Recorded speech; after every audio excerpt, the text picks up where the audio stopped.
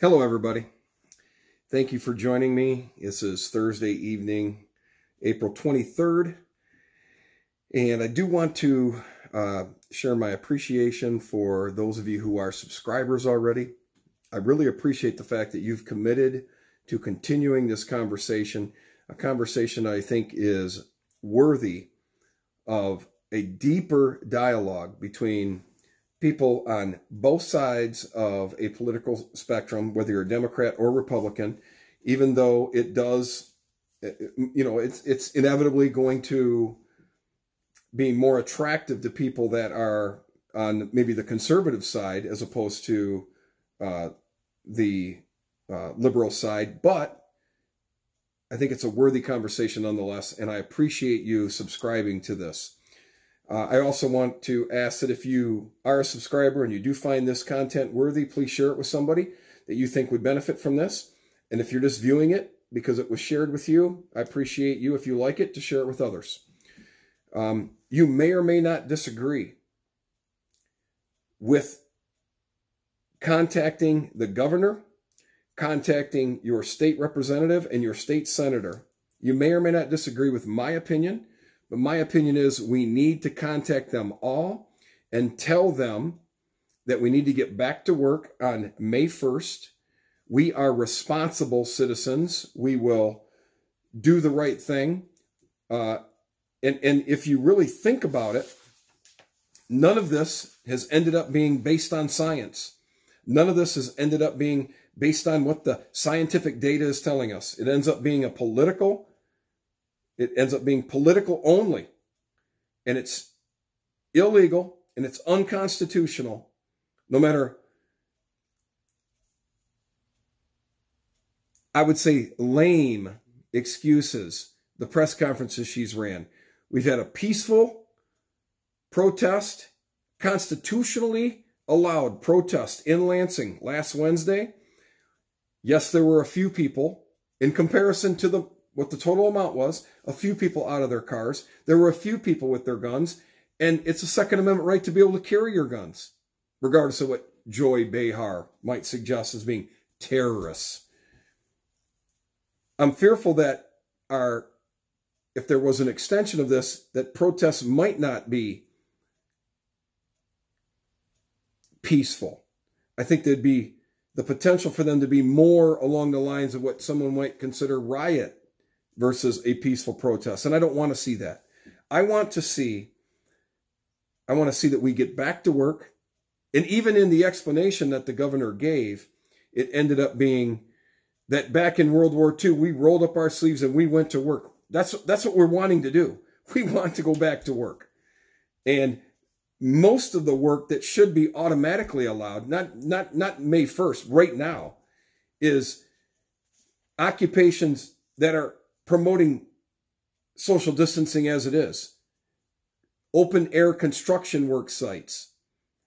These things with landscaping, by nature, you're working, even if you're on a crew, you're 6 feet apart.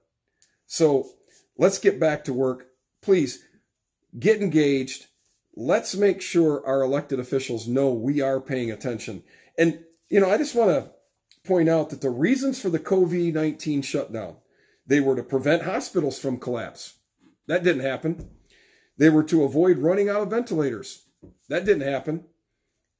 We need more tests now. See how this transition takes place into, they ask for a little bit, then they start taking a lot more.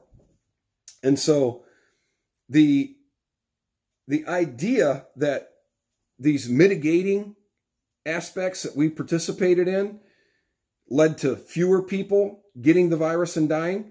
All of the data suggests the virus spread is much more contagious. The vast majority of us that are healthy have very minor repercussions from this. High 90% of the people that have passed away from this had underlying comorbidities. And the other aspect of it is that fresh air and sunshine, not being in your home, not being sheltered at home orders. The more we're out and the more fresh air we have, the more likely we are not to get sick. And this goes all the way back to 1918 and 1919 under the Spanish flu. The level of success with outdoor open air hospitals 100 years ago was overwhelmingly significantly higher for those hospitals that were open air and outdoor compared to those that were brick and mortar. So let's not suggest, like mainstream media is telling us over and over and over again, because all of those numbers that they put together in those models already had mitigating circumstances if we took these measures already factored in. And they continued to have to. People are dying, and I don't want to sound like I have a lack of empathy.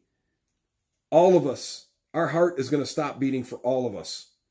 And so it's the people most affected that have underlying comorbidities, and we are all going to pass away at some point. I want to live. I want to live a life that is worthy of celebration. And so the other aspect of the reasons for the COVID-19 shutdown is we need more tests, PCR and antibodies. We are testing more people today than any other country on the planet.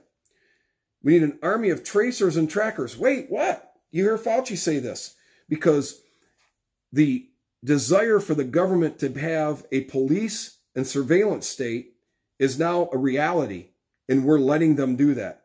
And then we need the COVID-19 vaccine, because it's always, at the end of the day, about the money, and it's about being able to control us and to give us, have control over us with a vaccine.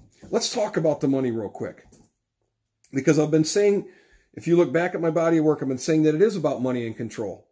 And so, again, this is an article from Jim Rickards. I do read him a lot, and I do believe that he has a great deal of knowledge in how large, complex systems work and have converged at the same time. In 1998, Wall Street came together to bail out a hedge fund because they were using this leverage derivative trading. I've already had a whole podcast about that. In 2008, 10 years later, the Federal Reserve stepped forward to bail out Wall Street. So Wall Street bails out the hedge fund. Now you need the Fed to bail out Wall Street. Each crisis was worse than the one before. In the next crisis, who's going to bail out the Fed? Think about what that sentence asks. The Fed is now bailing out Wall Street and the U.S. Treasury. Who's going to bail out the Fed? This was more than just rhetoric. It was a clinical description of a pattern of worsening crisis on an approximately 10-year tempo, along with escalating bailouts.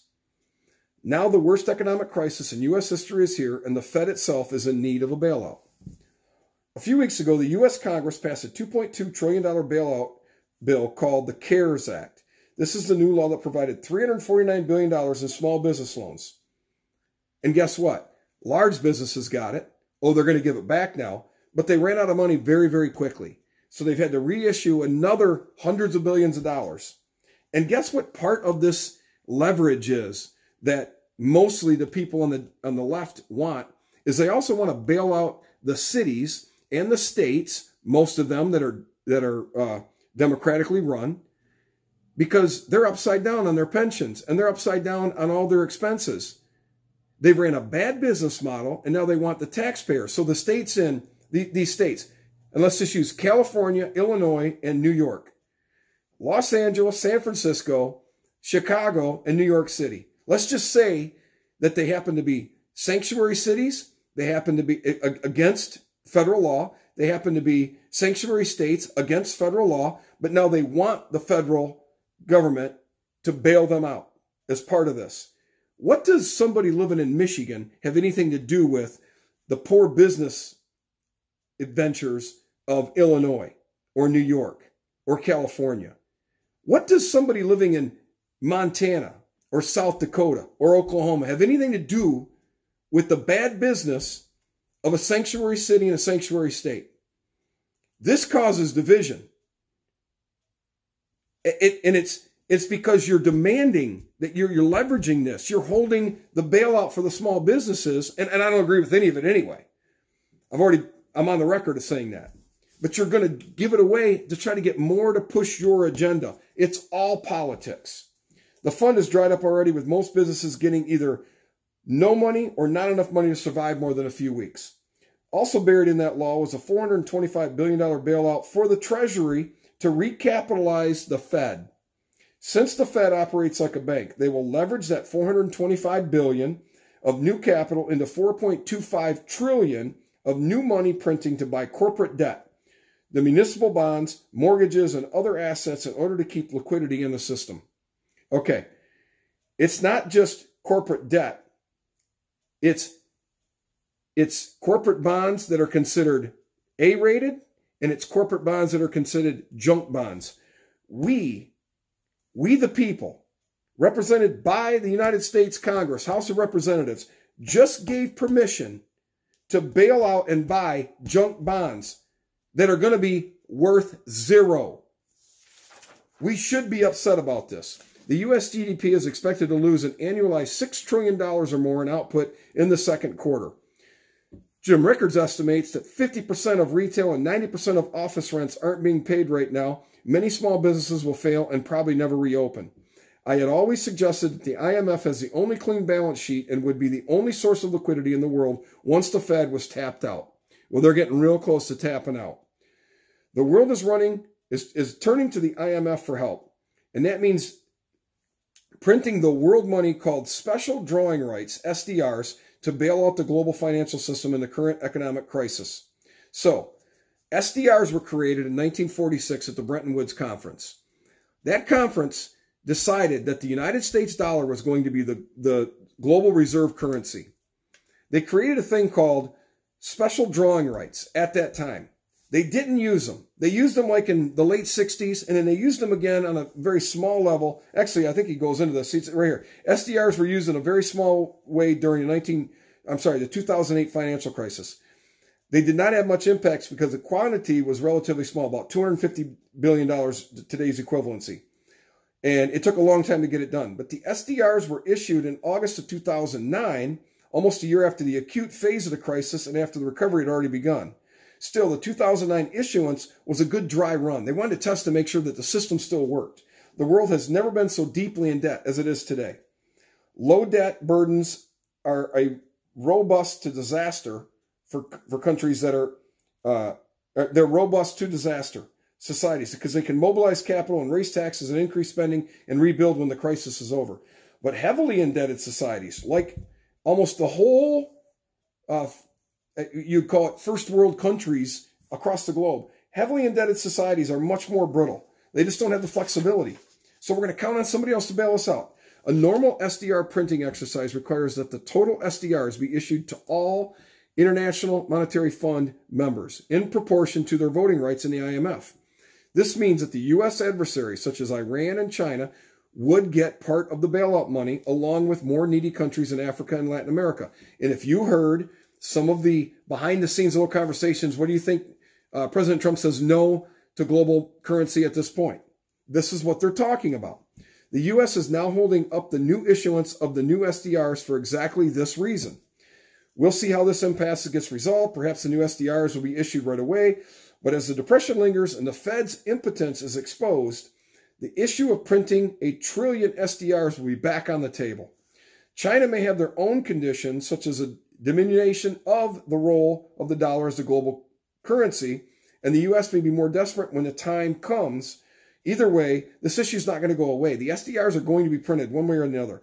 SDRs were originally intended as kind of a paper gold. Once the IMF starts the printing presses, investors will probably favor real gold as a proper antidote. The COVID-19 pandemic will accelerate the demands to move away from the dollar as the world's premier reserve currency. That's because the crisis highlighted weakness in the system. About 40% of the world's debt is issued in dollars. The Bank of International Settlements estimates that foreign banks hold over $13 trillion in dollar-denominated assets. And there's been a serious global dollar shortage as many nations scramble to find dollars to pay their dollar-denominated debts. So this is where we see the dollar is so strong right now. And what they're trying to do is they're trying to drive down. They want to lower the strength of the dollar. They want devaluation before we get inflation. Okay, this is a serious problem because if dollars are in short supply, China can't control the currency in the emerging markets and they can't roll over their debts. The world is actually overdue for a monetary reset. Over the past century, monetary systems changed about every 30 to 40 years on the average. Before 1914, the global monetary system was based on the classical gold standard. Then in 1945, a new monetary system emerged at Bretton Woods. I was at the Bretton Woods, this is Jim Rickards, he was at the Bretton Woods last summer to commemorate the 75th anniversary of that conference. Under that system that was originally set up, the dollar became the global currency, reserve currency, and it was linked to gold at $35 an ounce. And then in 1971, Nixon ended the direct convertibility of the dollar to gold. For the first time, the monetary system had no gold backing. Today, the existing monetary system is nearly 50 years old, so the world is long overdue for a change. Gold should once again play a leading role. Now, let me just say this. You had FDR, a Democrat, changed the gold standard. He had a banking holiday, repriced everything, and he took it from a percentage of dollar for dollar. Then it was only based on 25%. In 1971, Nixon took us off that factoring collateralized against gold altogether. So it was just, we're able to print money. And that's been 50 years. Something's got to change, and it's going to change, and it's not going to be good for most of us. Most of us middle-class Americans, hardworking, blue-collar, get up and go to work every day. Back to the article. International monetary figures have a choice. They can reintroduce gold into the monetary system either on a strict or loose basis, such as a reference price in monetary policy decision-making. This can be done as a result of a new monetary conference, a la Bretton Woods. And it could organize some of the convening powers, such as U.S. working with China. I know that doesn't seem like it's a good idea right now, but it's probably going to be. Or they can ignore the whole problem, and they can let a debt crisis happen, and then you're going to play out in interest rates and foreign exchange markets crashing, and then we're going to see the real price of real physical gold that you're holding on to and silver, that's going to go through the roof. Either way, something's going to happen. And as I talk about that we're going to have in the United States either a peaceful revolution through the voting process, or there's going to be a revolution nonetheless, and it's probably going to be less peaceful because people are just fed up. They want to get back to how we started. Same thing in the money in the world.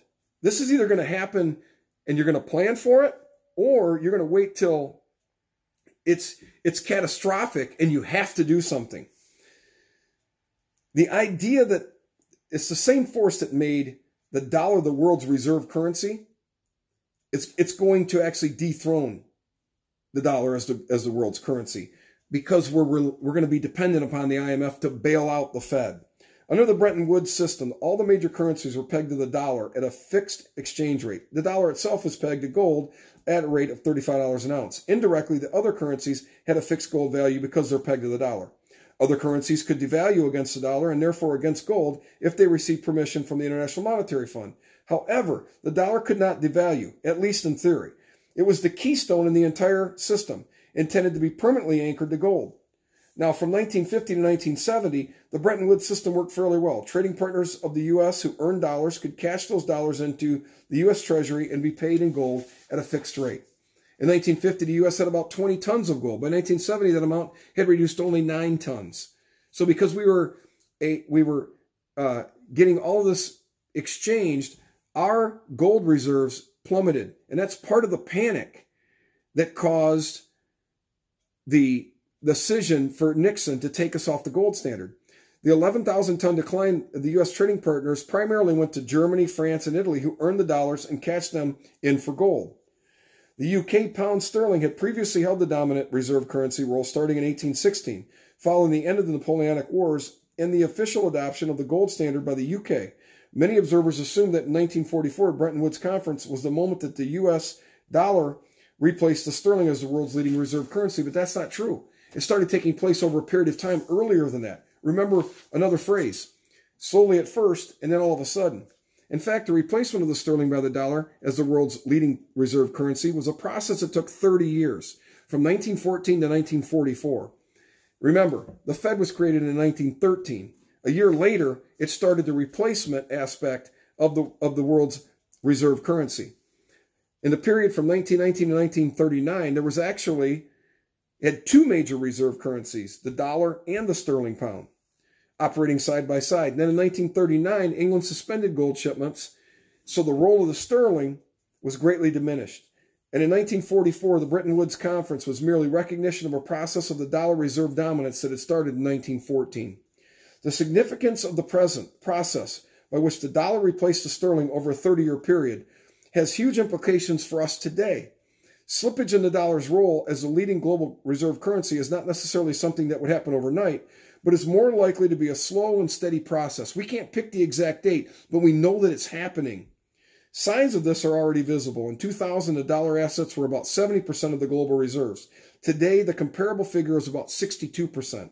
If this trend continues, one could easily see the dollar fall below 50% in the not-too-distant future.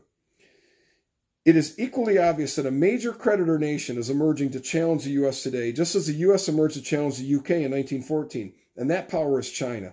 The U.S. had massive gold inflows from 1914 to 1944. China has been experiencing massive gold inflows in the recent years. Gold reserves at the People's Bank of China increased dramatically, but China has acquired thousands of metric tons since without reporting these acquisitions to the IMF and the World Gold Council. They do things behind a curtain, a veil of secrecy.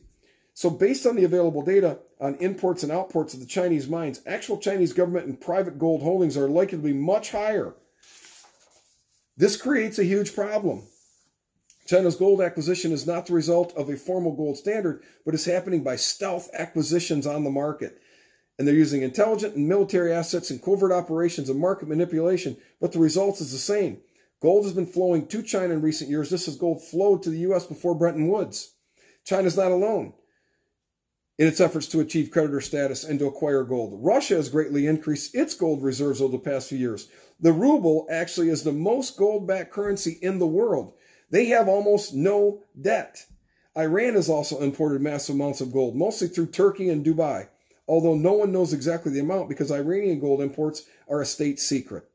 Also, you have the BRICS, the Brazil, India, South Africa, who also joined Russia and China in their desire to break free of the U.S. dollar dominance. Sterling faced a single rival in 1914 to the U.S. dollar. Today, the dollar faces a host of rivals. The decline of the dollar as a reserve currency started in 2000 with the advent of the euro and accelerated in 2010 with the beginning of the new currency war. So the dollar collapse has already begun, and the need for a new monetary order will need to emerge. The question is whether it will be an orderly process resulting from a new monetary conference or a chaotic one. Unfortunately, it'll probably be chaotic. Don't count on the elites to act in time. And I want to give a shout out to Matt and Gino. It was brought to my attention that the Rothschild family and the international and their influence with the International Monetary Fund has always had some aspect of a desire to be able to take down the American dollar of its position as the global reserve currency. And it looks like that was not a conspiracy theory. It looks like they were speaking the truth. And so as much as you can look it up and it'll say that it's debunked that the Rothschilds couldn't possibly have had that kind of influence, let's start using some critical thinking and not believe everything that is told to us in mainstream media. Let's start doing our own research. Let's start looking at what is considered conspiratorial at this moment, because the conspiracy theories continue. Enough time passes, the truth is told, they continue to be more right than they are wrong. So right now, we are frogs in lukewarm water in a pot that is on a stove with a flame. It will be boiling at some point. If it was boiling when they placed us in that water, we would jump out. But we're swimming around right now thinking we're comfortable. No problem. We will be belly up in the boiling water soon. We need to take back our country. We need a peaceful revolution to take place through the electoral process of the people, by the people, for the people. If not peacefully, through the election process, then I fear that there will be a violent, nonetheless, revolution take place. Let's do this peacefully. Let's be responsible. Let's continue a conversation, because it's more important to have peaceful dialogue, respecting each other. You can think I'm crazy. You can say I'm crazy. It's the unfriending on Facebook. I'm so glad I'm not on Facebook. It's the unfriending on Facebook. It's the, oh, F you, you're nuts, man, and you don't want to talk to me anymore. Let's have a discussion. I have love in my heart. Most of the people that know me see and understand and appreciate the fact that I care about people, legitimately care about people, those that I know and those that I don't know. I do not see so much empathy from most of our leaders, most of the people we elected. We need to take back our country, and we need to do it now. Please keep score with what's going on. If you like this, please share it with somebody else. Thank you for viewing.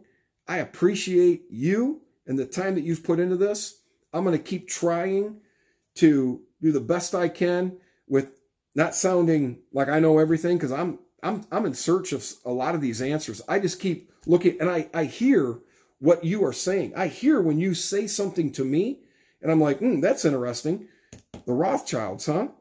Yeah, now that's been debunked. And I even shared that with Matt at one point. And then I find more information that, wow, the Rothschilds actually have a very intricate aspect of control in the IMF. They've never let that. That's always been there. If you'll look back at the body of work, I continue to try to provide some information about these converging, very dynamic, large-scale trends that are happening right now. I appreciate all of you that have sent me individual texts sharing more information.